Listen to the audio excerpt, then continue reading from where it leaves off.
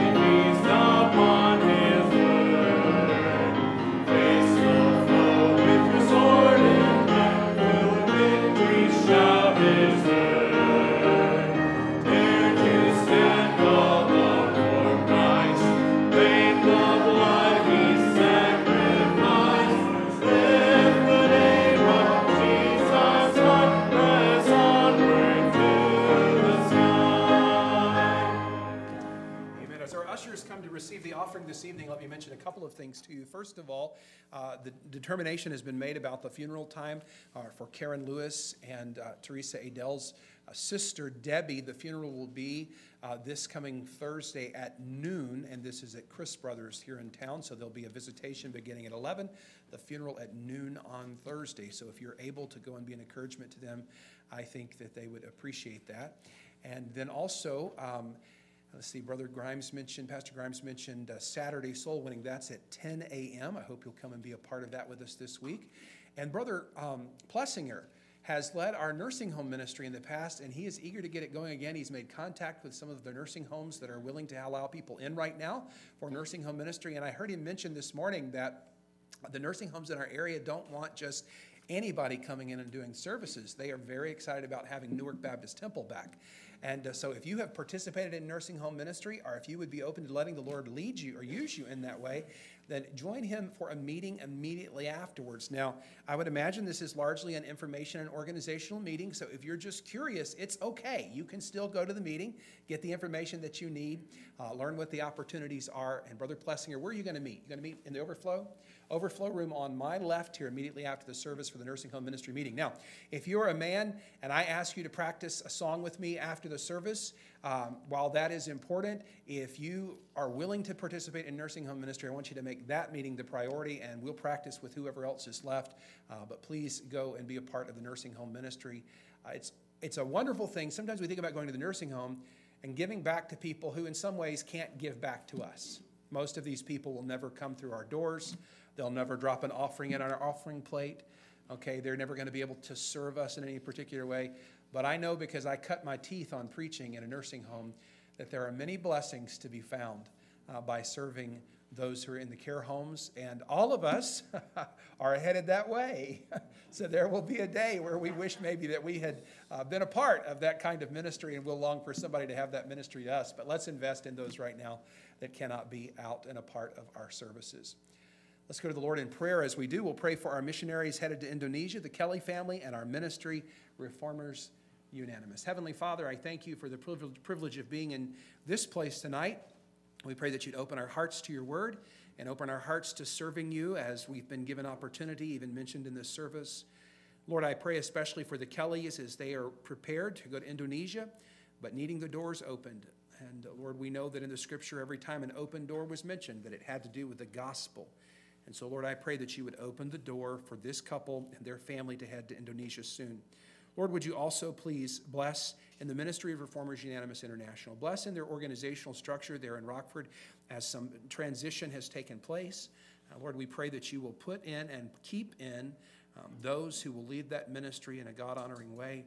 And Lord, we pray that you would meet the many needs that no doubt have arisen in that ministry at this time. Thank you for our local chapter and even the first-time guest that we had this last Friday night. We pray, Lord, that you would enable us to reach people with the truth that alone makes free, and that truth being found in Jesus Christ. We ask these things in Jesus' name. Amen.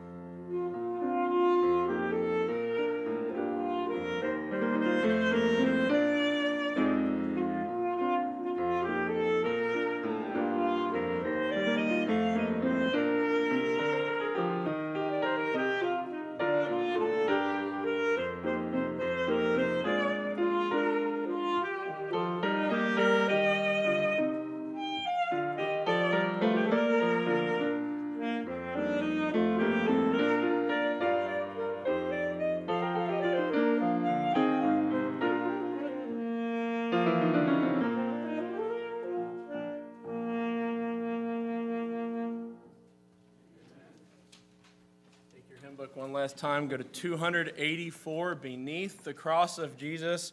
284. Let's stand as we sing. 284.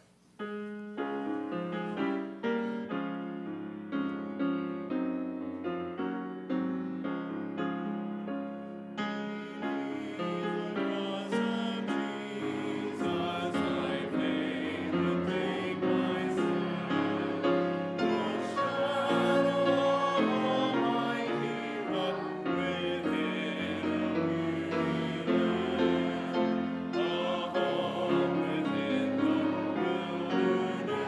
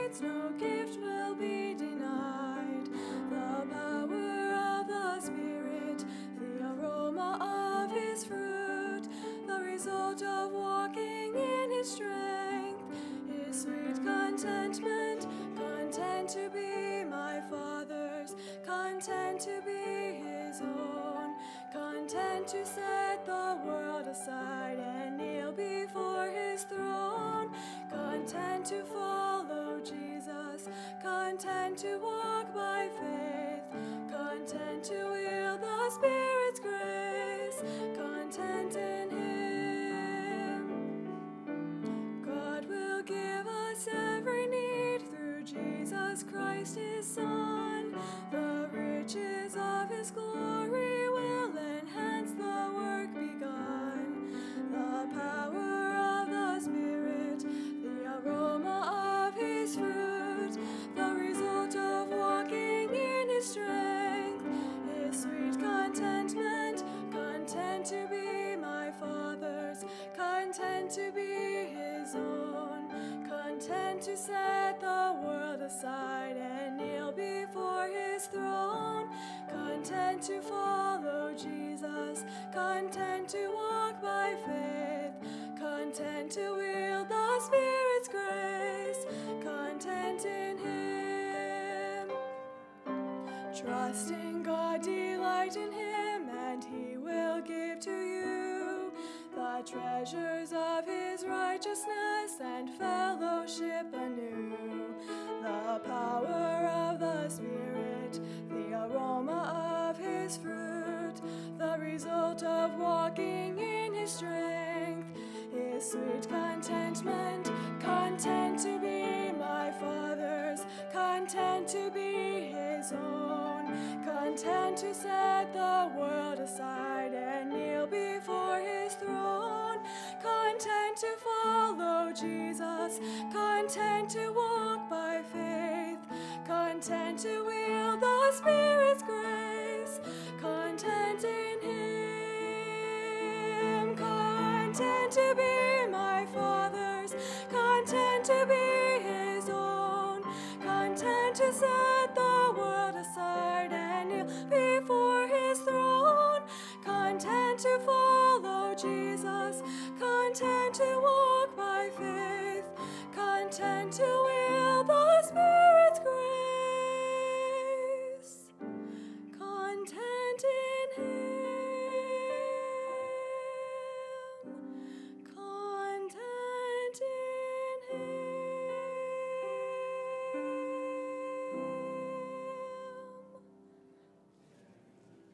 Amen. Thank you, Allie. Take your Bibles, please, and turn with me to Revelation chapter 4.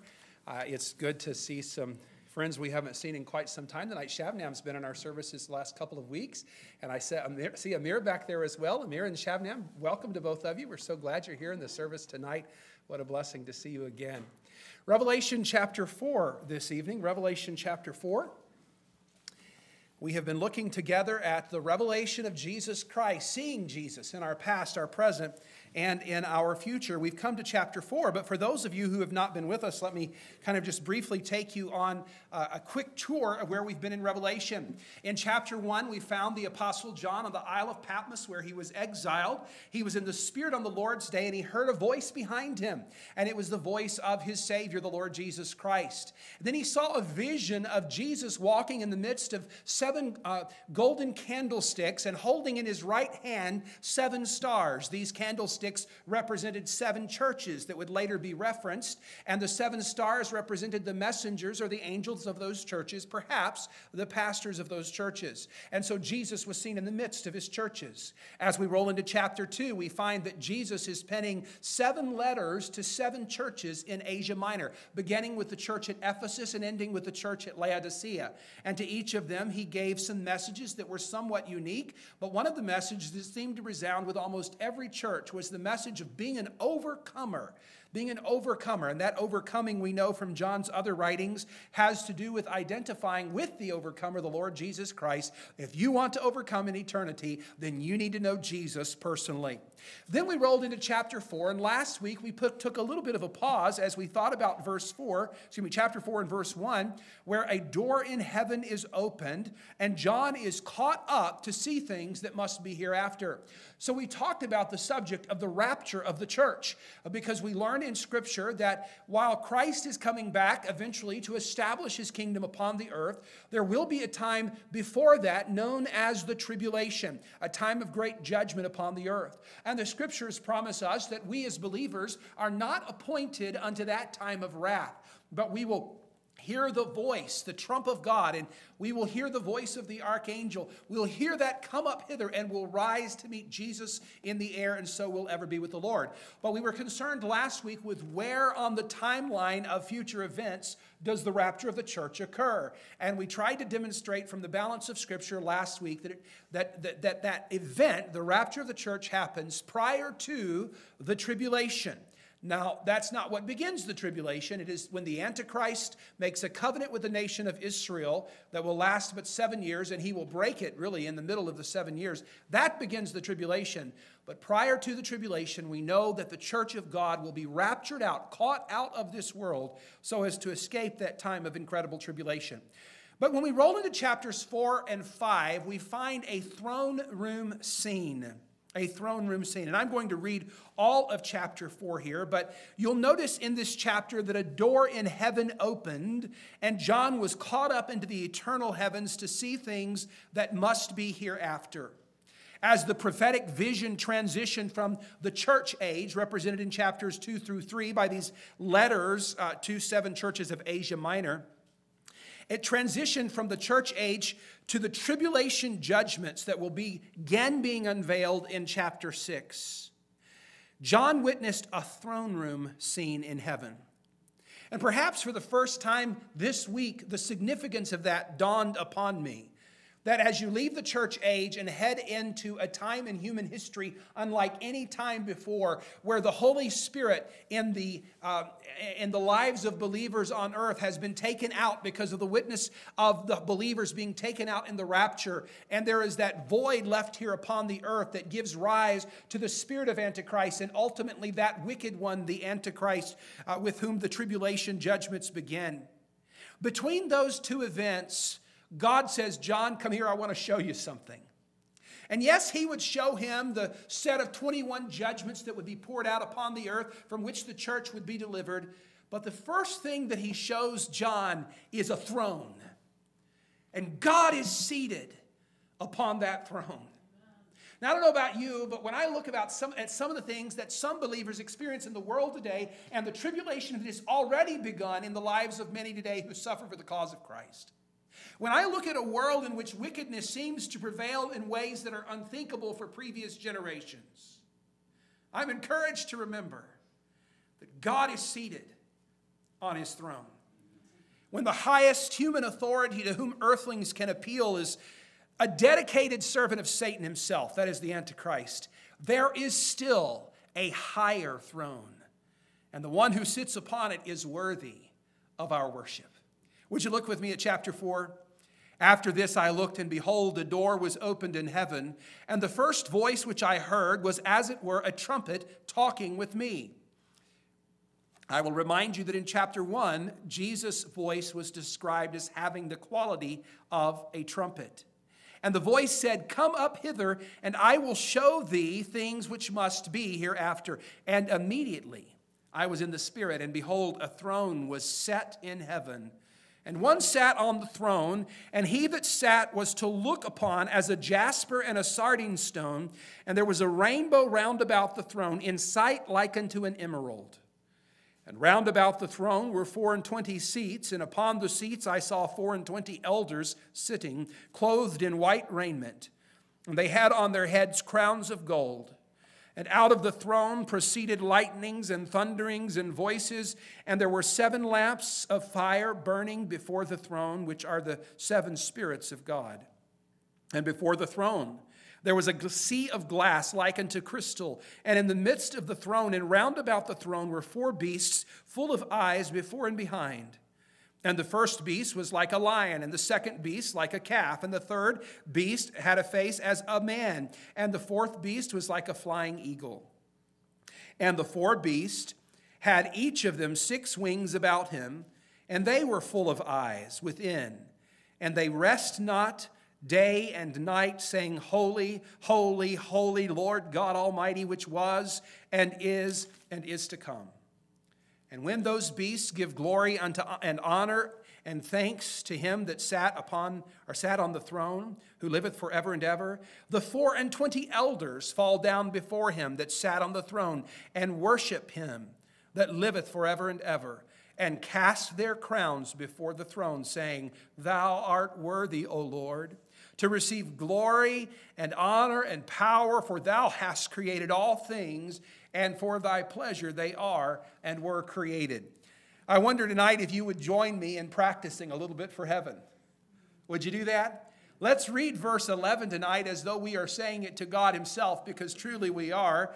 And let's join the 24 elders and these 4 angelic beasts that encircled the throne of God, saying, Holy, holy, holy is the Lord God Almighty. The whole earth is full of his glory. Let's praise him together as we read verse 11 aloud. Say it with me.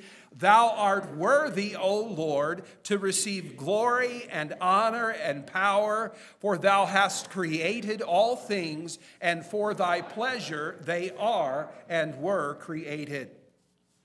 I want you to see tonight 6 things about this throne that is set in heaven.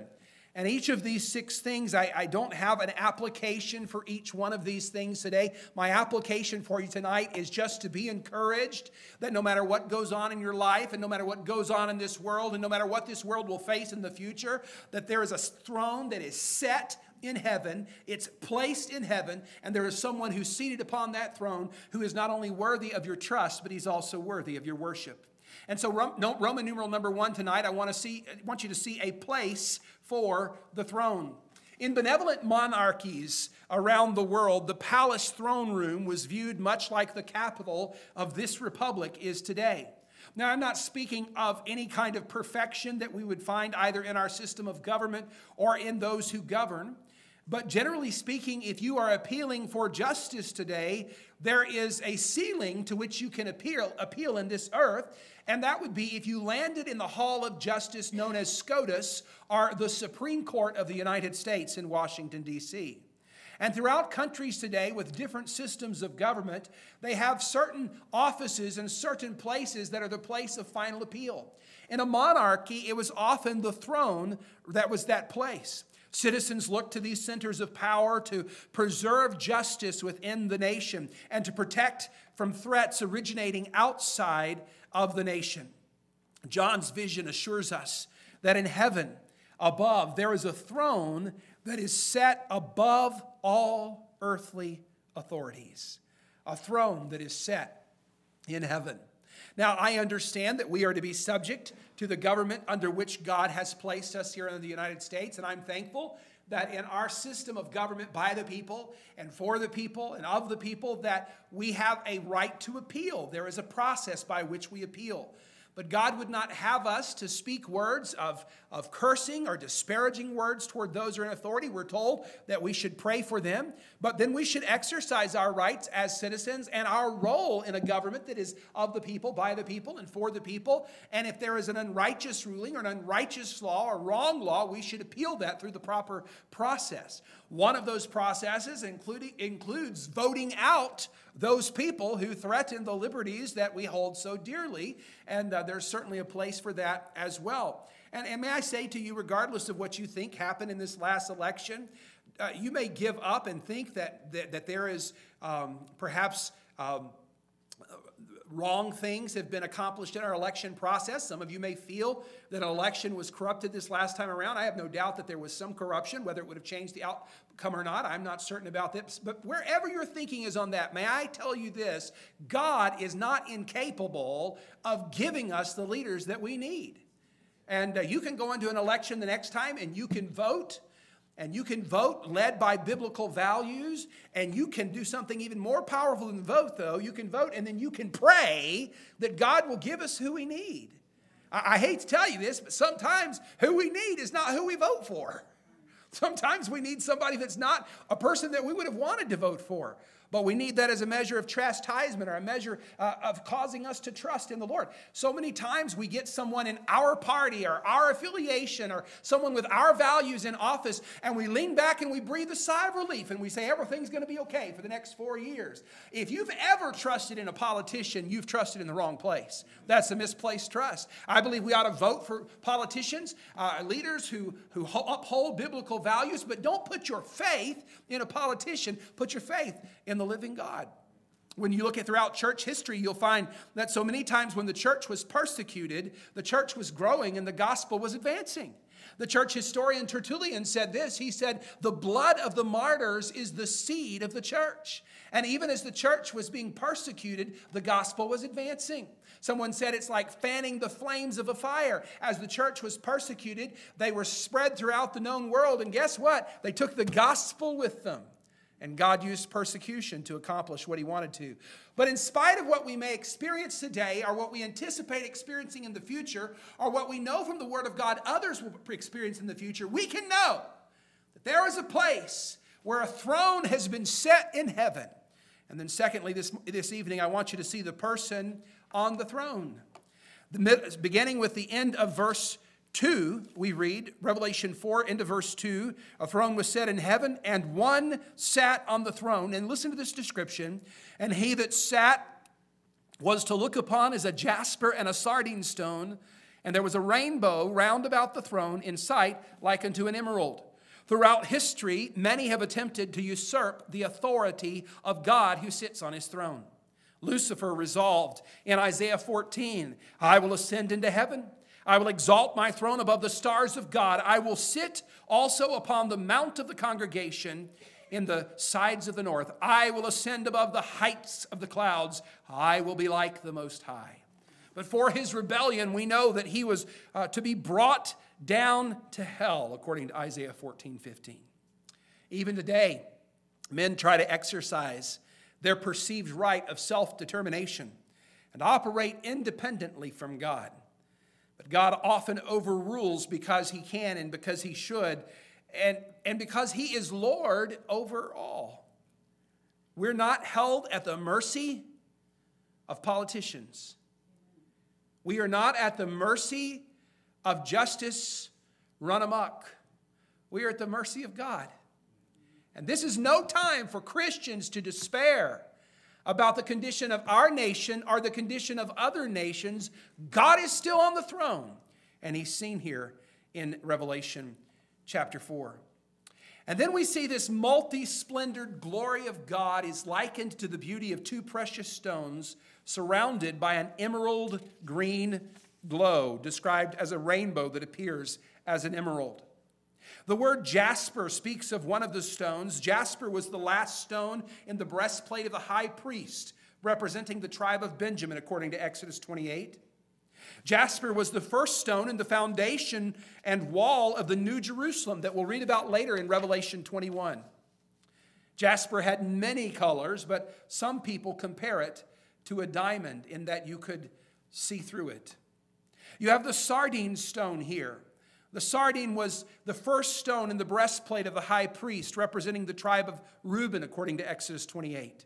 Sardine was the sixth stone in the foundation of the New Jerusalem of Revelation 21. And it was similar in color to a deep red ruby. Pliny, who of course was a first century Roman scientist. By the way, Pliny wrote the first encyclopedia. Millions of words he wrote. He set out to describe in written form everything in the natural world. And he spoke of the sardine stone. He said that it was discovered in Sardis. Remember, Jesus wrote one of his letters to the church at Sardis. He said it was discovered in Sardis, and that's the place from which it derived its name. But when you think about jewels, no matter their color, you think about something that sparkles, that reflects light, something that is glorious, and that's the throne of God. This description that we find in Revelation 4 is something that we would expect would just stymie us in our steps and cause us to look with wonder and awe at the beauty that is before us. So we see a place for the throne. We see a person who is on the throne. And number 3, I'm going to use the word presbytery, and then I'm going to defend it a little bit, okay? Because we're Baptist and we don't use the word presbytery, but it's actually a Greek word. In fact, the word translated elder here in verse 4 is the word presbyteros. Look at verse 4. And round about the throne were 24 seats, and upon the seats I saw 24 elders, that's the word presbyteros, sitting clothed in white raiment, and they had on their heads crowns of gold. Now, we don't practice a form of plurality of elders with rule as far as rule in the church goes. We would look at the office of the pastor as the office of an elder. But Presbyterianism is a system of church government that utilizes a plurality of elders. And while we don't practice that, we could call these 24 elders that sit on the throne God's presbytery or presbytery. So in a Presbyterian church or in that form of government, that plurality of elders that guided the church would be called a presbytery.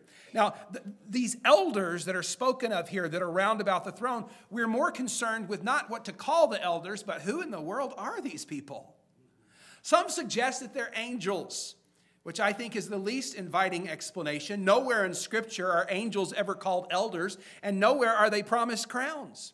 Israel had elders, and the church has elders. And by the way, in the New Testament, the word elder is used in two different contexts. In fact, in one chapter, in one of Paul's writing, I think in 1 or 2 Timothy, he refers to the two in the same chapter and uses both uses of the word. So it's the same Greek word, but one place he's talking about, old people, elders, okay? But it's very clear in the other verse, just a few verses later, he's not talking about just the elderly, but he's talking about people who hold an office of elder. So when we go to rebuke someone who is older than us, then we ought to do it with respect and treat them as though they are our fathers. Instead of treating them as our equals, we should look up to them in respect. And then the Bible also says regarding rebuking an elder that you need to be very careful about rebuking an elder. And in that passage, it doesn't say don't rebuke him, but you need to be careful about how you rebuke him, not with an austere or critical or an angry manner.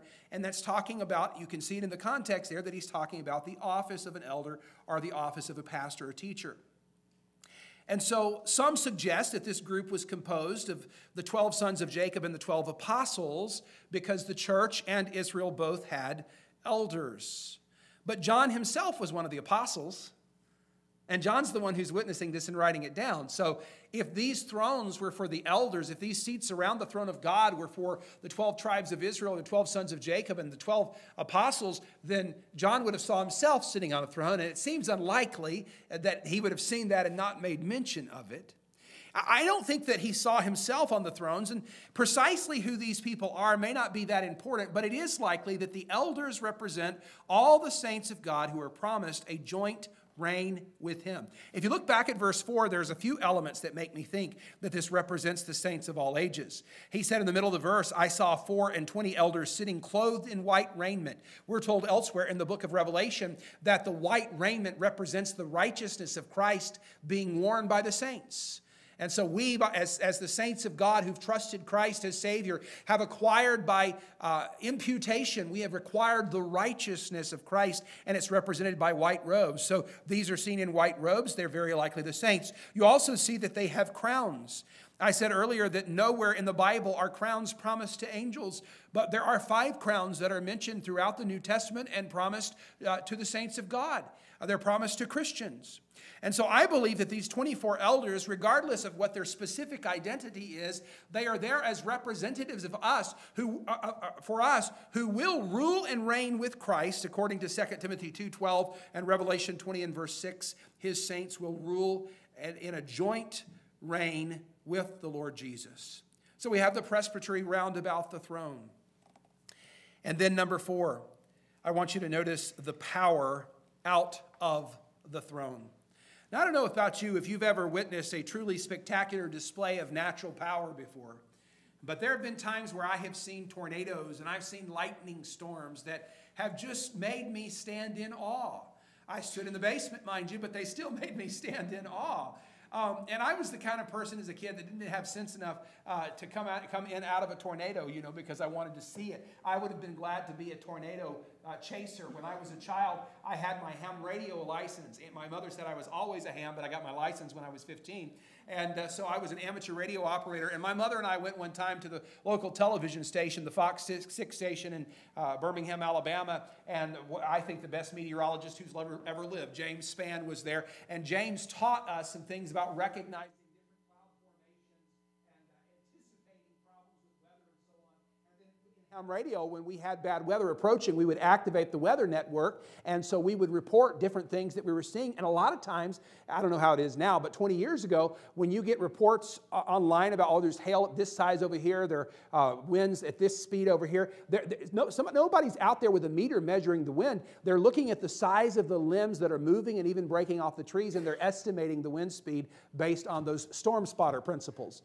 But I tell you, I've seen some awful things. And I've told you before about the tornado that hit in April of, I think, 2011 in Tuscaloosa and sucked 6-inch sections of sidewalk up off of 15th Street and laid them in the middle of the road. Completely leveled the center of town. About 40 people were killed that day. There's a video on YouTube that you can go look up of the Tuscaloosa tornado that hit at that time. They measured it as an EF5 tornado. I think they later backed it down to an EF4. If that was a 4, I don't want to see a 5. It crossed right between the hospital on the campus of the University of Alabama and University Mall at the major intersection in town. And someone was wise enough to sit in the parking lot of University Mall and film the whole thing. I encourage you to turn the volume down, but you can watch as that tornado passed through. And if you turn the volume up at various points, you can hear this guy panting and breathing very, very loudly. It was a very scary experience. Now, when you look at verse 5, I want you to see how the power coming out of the throne of God is described. Out of the throne proceeded lightnings and thunderings and voices. Lightnings and thunderings and voices. How many of you ever been very near the strike of lightning before? Yeah. It can startle you, can't you? You know, it can really startle you if you're holding on to something metal at the time or if you're standing outside at the time. I remember a few years ago when I was standing in my backyard, I had been outside working and I could tell a storm was coming up. Now we have woods on the backside of our property, and I could see my neighbor's house next door, and they have a shed just like mine, I think a 16 by 20 shed, just like mine. I'm standing in the doorway of my shed looking through my black backyard and through their backyard, and I can see their shed that is facing the same direction as me, and I'm just out looking at the weather. The trees to my right are just whipping around, you know, and that should, by the way, that should have been a hint, okay? But they're whipping around, and I'm watching leaves and debris come out of the tree, and all of a sudden, as I'm trying to decide, do I go ahead and run to the house, or do I wait until this rain passes to go to the house? I'm standing in the shed, and an enormous tree that I couldn't begin to reach around in my neighbor's yard just went kaboom right over on top of their shed. I stopped waiting. I ran to the sliding glass door in the back of our house and went to open it and found that my wife had locked me out. It happens, you know, because I'm always preaching to them, lock the door when you come in, and they did, and they left me outside. So then I look akin to the Flintstone. You remember the old Flintstone cartoon, Wilma? Okay, that's what I was doing, banging on the window, Sherry, let me in. And there was some urgency to that matter. It scared me. There was not even any lightning and thundering, but yes, I've been in places before where lightning has struck suddenly and close, and it'll get your attention for sure. Out of the throne of God proceed lightnings and thunderings. Imagine John in heaven looking at this very thing. Lightning and thunder emanated from the throne of God and foreshadowed the judgment that would follow. Chapters 4 and 5 immediately preceded 13 chapters of judgment. And John didn't tell his reader what the thunderous voice said until chapter 5. But notice that this thunder is associated with a voice there in verse 5. Chapter 5 records the quest to open a 7-sealed book. We'll be looking at that next week. A book of divine judgments. And so we'll hear specifically what this voice from the throne says, but we'll hear that next week. This lightning and thunder pictured the power of God to righteously judge the earth. There's a throne in heaven. There's a God seated upon that throne today and for eternity. We who know Christ as our Savior are promised that place with Him in joint reign in the future, represented by the elders who surround the throne. And there is power coming out of that throne to handle every problem and every injustice that you know of, and even those that you don't know of. But number 5 tonight, I want you to stop for a moment and think about the perfection that we find before the throne. At the end of verse 5, we read of 7 lamps of fire burning before the throne, which are the 7 spirits of God. And in verse 6, before the throne there was a sea of glass like unto crystal, and in the midst of the throne and round about the throne were 4 beasts full of eyes before and behind. There are 2 exhibits that appear before the throne of God, both speaking of His perfection. The 7 lamps of fire represent the 7 spirits of God. Now, these spirits were also mentioned in chapter 1 and verse 4, and you may say, wait a minute, there are 7 spirits of God? Only a couple of references, or 3 references to this that we find in the Bible. First of all, we know that God is one, but He coexists in 3 persons, Father, Son, and Holy Spirit. Not Father, Son, and 7 spirits. But what is the reference to 7 spirits here? The significance of this number may have reference to the 7-fold description of God's Spirit that we find in Isaiah 11 in verse 2. I believe I mentioned that when I preached from chapter 1. But there's a reference to 7 qualities of the Spirit of God in Isaiah chapter 11 in verse 2. The number may be a simple reference to the presence of God's Spirit in 7 churches, because you'll remember here in Revelation that the book was first written to 7 churches, and so 7 spirits would indicate that there's enough of God's Spirit for each of His churches. But I think that the number 7 likely speaks to the Spirit of God in His fullness. 7 is the number of completion, or the number of perfection. And this interpretation of the 7 spirits fits with the rest of this glorious throne room description. The second exhibit, well, before I speak about the second exhibit, let me make sure you get this. The Holy Spirit of God, the 7 spirits of God, this number 7 always referring to completion or to perfection. The fullness of the glory of God. When John looks to the throne, he sees the fullness of the glory of God represented by these 7 lamps of fire and the 7 spirits of God there before the throne. So then we come to the second exhibit, and it's the sea of glass like unto crystal. Now we know that John's use of the word sea is metaphorical. You say, well, how do we know that? Well, because later in chapter 21 and verse 1, he tells us that before God in heaven there is no more, this is with the new heaven and the new earth, there is no more sea. But you can use the word sea to refer to the enormity of something. When you think about a sea, most of our earth today is covered by waters, and most of that is in oceans, right? So he's talking, when he says a sea of glass, he didn't say a sea of water. He says a sea of glass, and he says it's like unto crystal. This would be something with great reflecting power. His use of the word sea is probably emphasizing the enormity of this crystal reflecting surface before the throne of God. Now, reflection pools aren't used in front of slums. Right?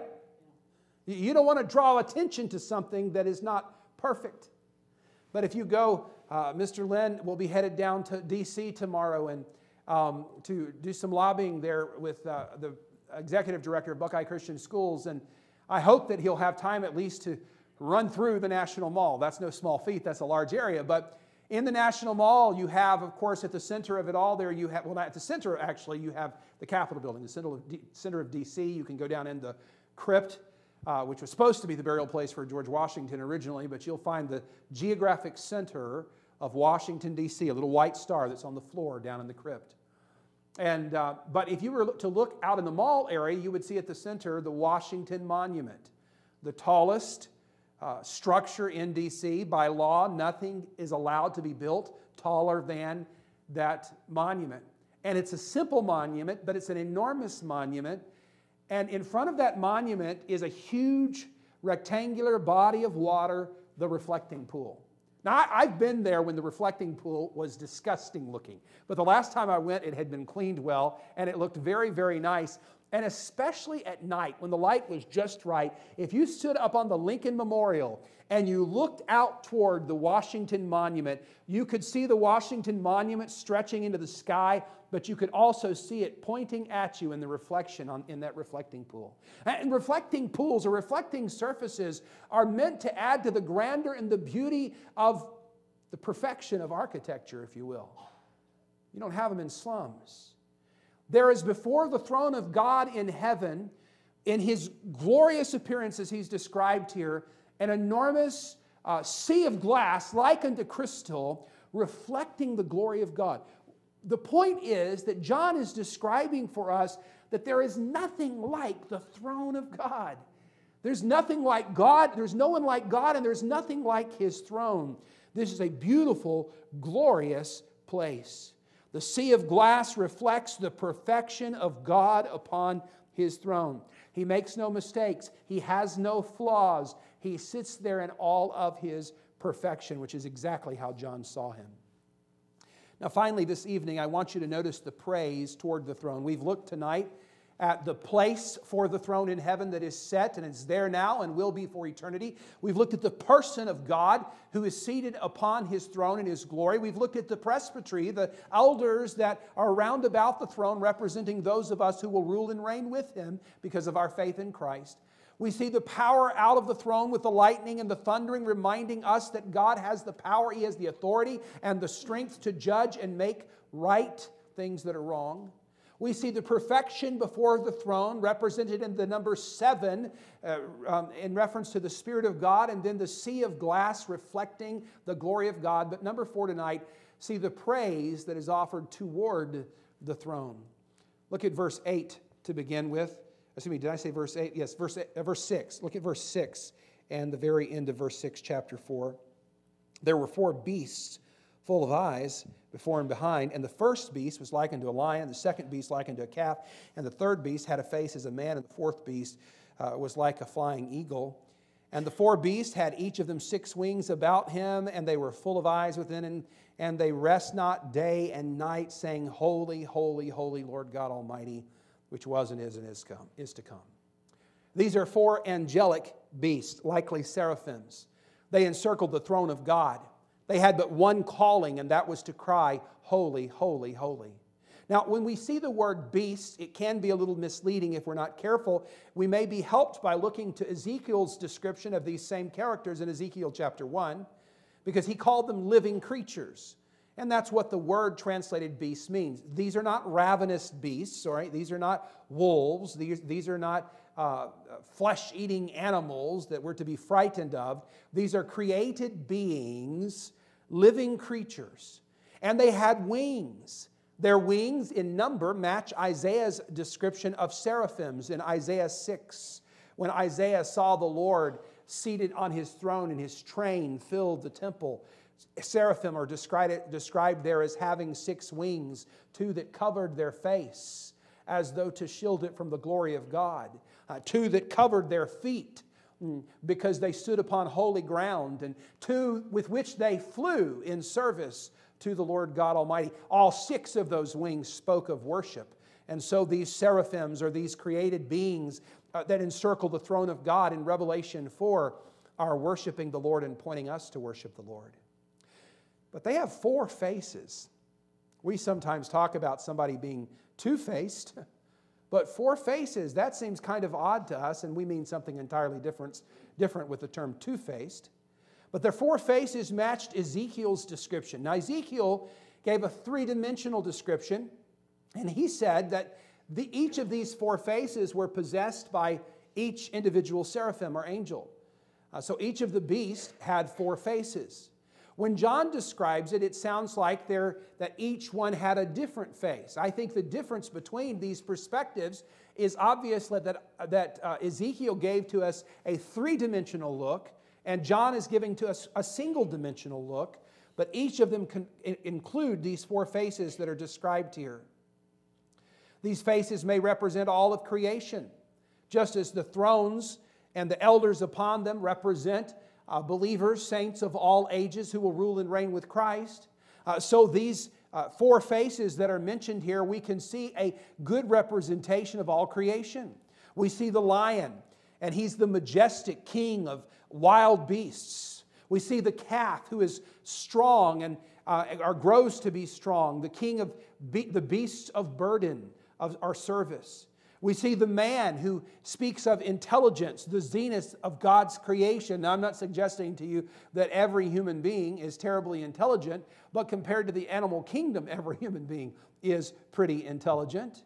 And the man represents that intelligence, that zenith of God's creation, because man was created in the image of God. The eagle is swift and keen in their sight. They're the king of the air. And these four faces upon these seraphims, or these angelic creatures that encircle the throne of God, are crying day and night, "Holy, holy, holy is the Lord God Almighty. The whole earth is full of His glory." In this passage, "Holy, holy, holy, the Lord God Almighty, which was and is to come," in verse 8. And then in response to what the four angelic or living creatures cry before the throne, the 24 elders, who likely represent the saints of all ages, fell in worship and cast their crowns at the feet of the one who sat upon the throne. Look at verse 9. "When those beasts give glory and honor and thanks to Him that sat on the throne, which liveth forever and ever, the 24 elders fell down before Him that sat on the throne, and worship Him that liveth forever and ever, and cast their crowns before the throne, saying, Thou art worthy, O Lord, to receive glory and honor and power, for Thou hast created all things, and for Thy pleasure they are and were created." The very purpose of these four created beings was to encircle God's throne, crying, "Holy, holy, holy, Lord God Almighty, which was and is to come." But in response, the 24 elders, who likely represent us, fell in worship and cast their crowns toward the throne, saying, "Thou art worthy." I told you tonight that really I don't have an application for every single point, but we talk this morning about storms, and sometimes there are troubles in our lives and in our world, and it's easy for us to forget that there is a God in heaven who's seated upon the throne, and He's in control of all of it. And I hope that these reminders from Revelation 4 tonight, the reminder that there is a place in heaven where a throne is set. God's always been on it. He's on it now, and He will be on it in eternity. That's the person on the throne. We have a place with Him in heaven. If we've trusted Christ as our Savior, we one day will stand in His presence like those who were seated there in the elders round about the throne. God has all the power emanating from that throne that is necessary to make wrong things right. He is doing that, and He will do that at the consummation of all things. We see the perfection before the throne. God never makes an error. He has no faults. He has no deficiencies. We can trust Him entirely. But all of this should lead us to this conclusion.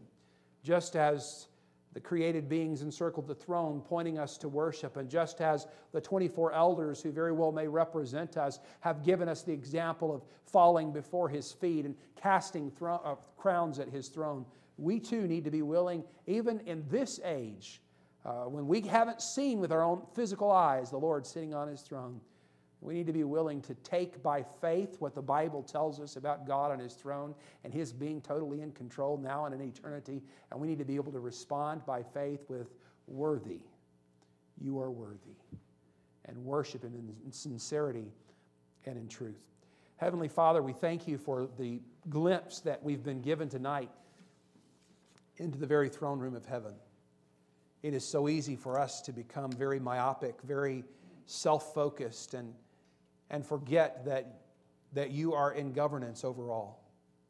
But Lord, I pray that You'd help us tonight with the eye of faith to be able to take Your word at face value and to lift our voices in praise to You for who You are and where You are and what You're doing. And then, Lord, help us as these seraphims did, not only to worship You, but to serve You until Your Son comes for us. For we pray it in Jesus' name. Amen. We'll stand together. The piano will play. If God is speaking to your heart tonight, maybe you've been troubled about something, injustice, problems in our world, problems in your life, would you take a moment just to say, "Lord, thank You for reminding me tonight that You're on the throne and everything's all right, and I just want to worship You. You are worthy. Help me to remember it."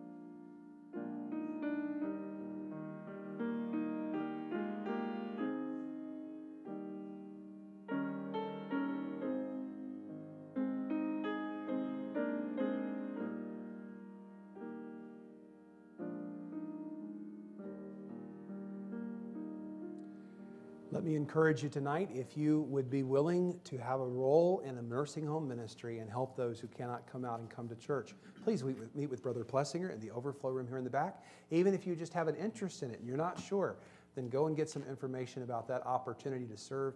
Let's not forget about these important people in our community. Gentlemen who are not a part of that meeting and we're going to practice music with me, we'll start that right up here at the piano in just a moment with my wife and I. And hope you have a blessed week and that the Lord gives you an opportunity to tell somebody about Jesus. Father, help us now as we leave this place to remember that we're walking into a mission field. May we be your faithful servants and point people to our Savior. We ask in Jesus' name, amen. You're dismissed.